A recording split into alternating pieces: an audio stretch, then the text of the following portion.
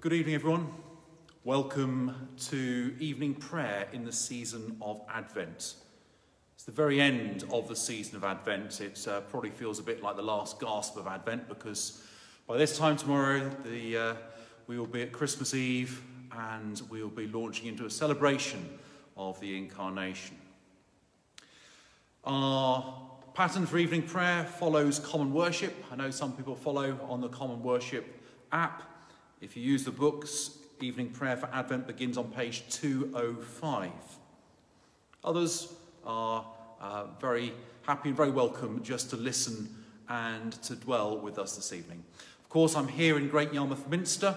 I'm in St Andrew's Chapel in the southeast corner of Great Yarmouth Minster. And wherever you are, it's lovely to know that you're joining with me as we unite in prayer with Christians across the world this evening.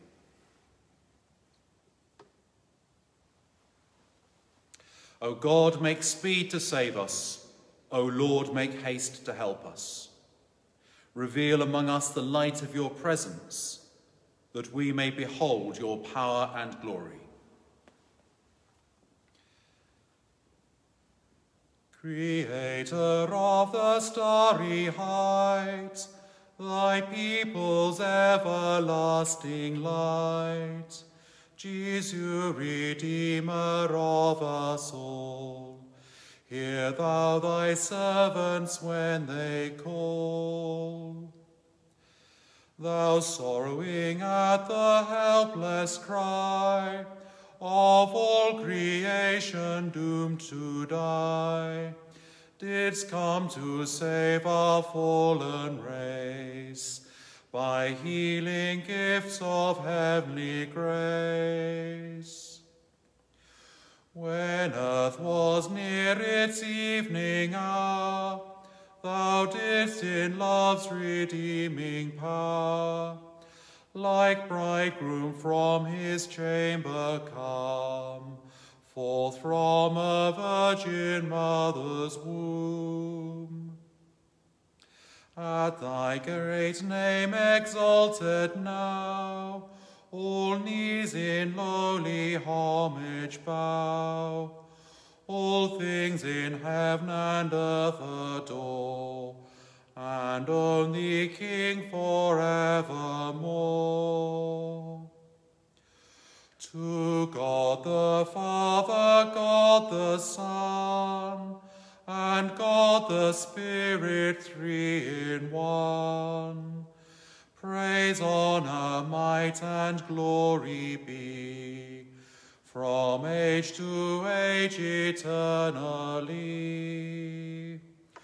Amen.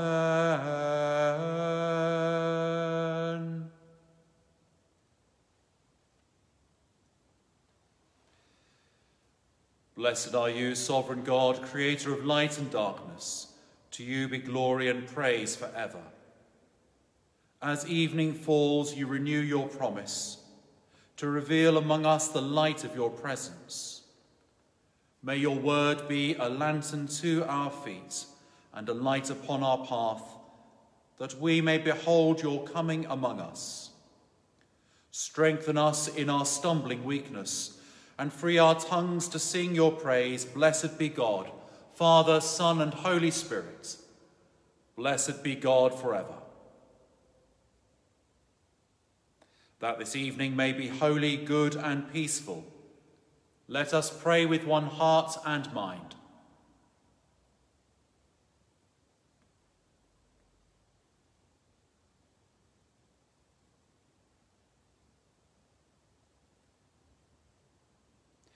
As our evening prayer rises before you, O God, that this evening may be holy, good, and peaceful, so may your mercy come down upon us to cleanse our hearts and set us free to sing your praise now and forever. Amen. Psalm 89, verses 1 to 8. My song shall be always of the loving kindness of the Lord. With my mouth will I proclaim your faithfulness throughout all generations. I will declare that your love is established forever. You have set your faithfulness as firm as the heavens. For you said, I have made a covenant with my chosen one.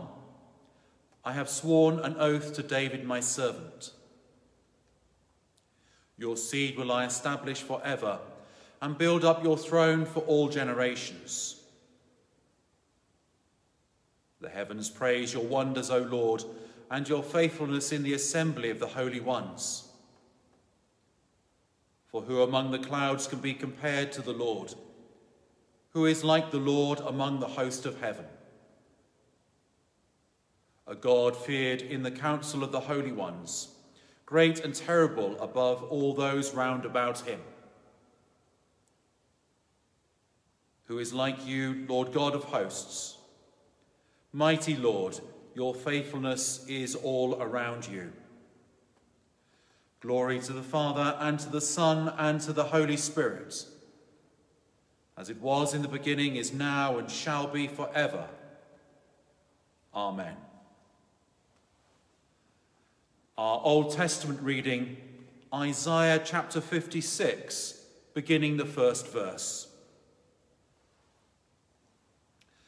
Thus says the Lord, maintain justice and do what is right, for soon my salvation will come and my deliverance be revealed.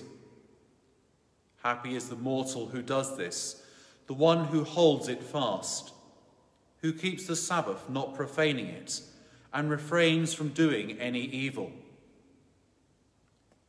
Do not let the foreigner joined to the Lord say, the Lord will surely separate me from his people. And do not let the eunuch say, I am just a dry tree.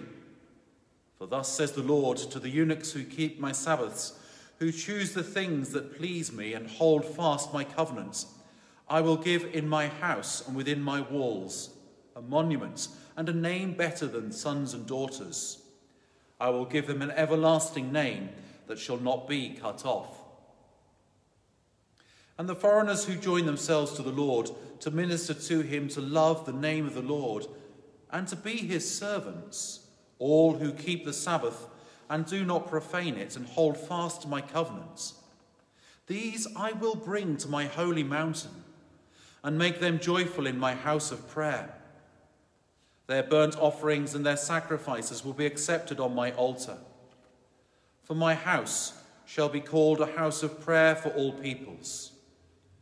Thus says the Lord God, who gathers the outcasts of Israel. I will gather others to them besides those already gathered.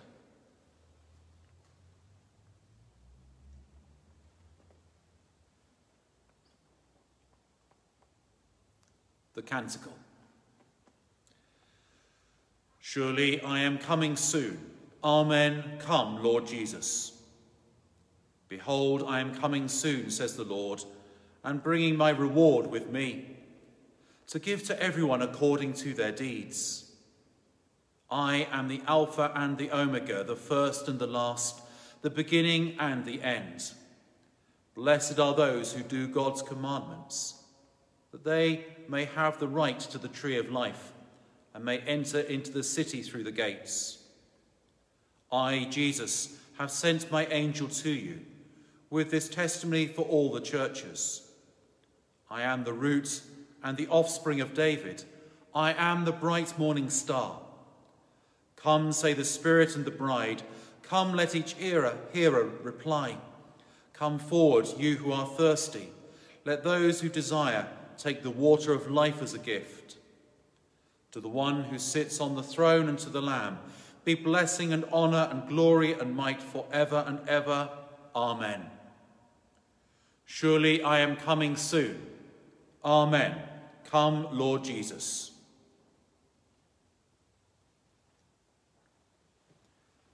From the 3rd chapter of the 2nd letter of Peter, beginning the 1st verse, our New Testament reading. This is now, beloved, the 2nd letter I am writing to you. In them, I am trying to arouse your sincere intention by reminding you that you should remember the words spoken in the past by the holy prophets and the commandment of the Lord and Saviour spoken through your apostles. First of all, you must understand this, that in the last days scoffers will come, scoffing and indulging their own lusts and saying, "Where is the promise of his coming?" For ever since our ancestors died, all things continue as they were from the beginning of creation.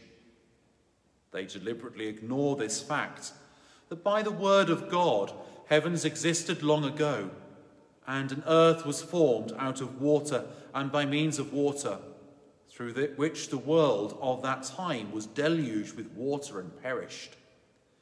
But by the same word, the present heavens and earth have been reserved for fire, being kept until the day of judgment and the destruction of the godless. But do not ignore this one fact, beloved, that with the Lord 1 day is like 1,000 years, and 1,000 years are like 1 day. The Lord is not slow about his promise, as some think of slowness, but is patient with you, not wanting any to perish, but all to come to repentance. But the day of the Lord will come like a thief, and then the heavens will pass away with a loud noise, and the elements will be dissolved with fire, and the earth and everything that is done on it will be disclosed.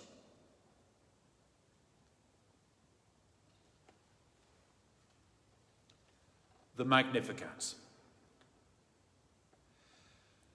O Emmanuel, our King and our lawgiver, the hope of the nations and their Saviour, come and save us, O Lord our God. My soul proclaims the greatness of the Lord. My spirit rejoices in God, my Saviour.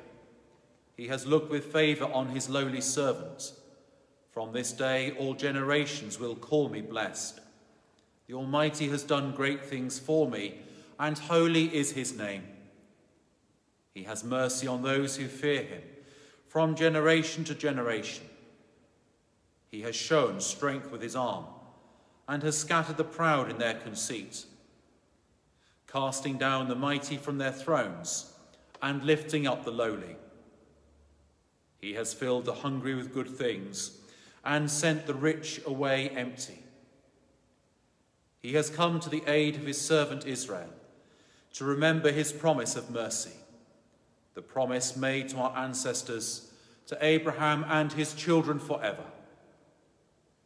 Glory to the Father, and to the Son, and to the Holy Spirit, as it was in the beginning, is now, and shall be forever.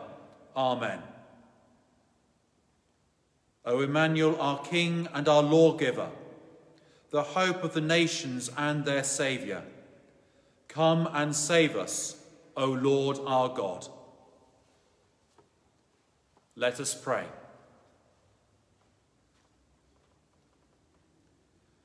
Watchful at all times, let us pray for strength to stand with confidence before our Maker and Redeemer, that God may bring in his kingdom with justice and mercy. Let us pray to the Lord. Lord, hear us. That God may establish among the nations his sceptre of righteousness. Let us pray to the Lord. Lord, hear us. That we may seek Christ in the Scriptures and recognize him in the breaking of the bread. Let us pray to the Lord. Lord, hear us. That God may bind up the broken-hearted, restore the sick, and raise up all who have fallen. Let us pray to the Lord. Lord, hear us. That the light of God's coming may dawn on all who live in darkness and the shadows of death. Let us pray to the Lord. Lord, hear us.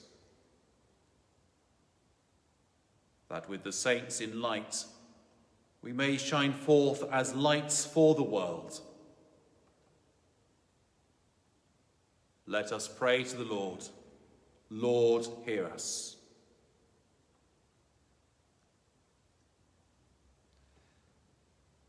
God, our Redeemer, who prepared the Blessed Virgin Mary to be the mother of your Son, grant that, as she looked for his coming as our Saviour, so we may be ready to greet him when he comes again as our Judge, who is alive and reigns with you in the unity of the Holy Spirit, one God, now and forever.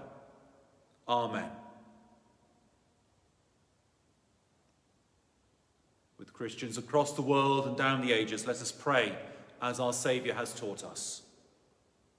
Our Father, who art in heaven, hallowed be thy name. Thy kingdom come, thy will be done, on earth as it is in heaven. Give us this day our daily bread, and forgive us our trespasses, as we forgive those who trespass against us. And lead us not into temptation, but deliver us from evil.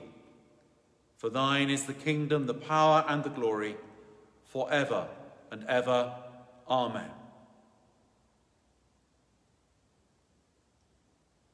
May the Lord, when he comes, find us watching and waiting. Amen. Let us bless the Lord. Thanks be to God.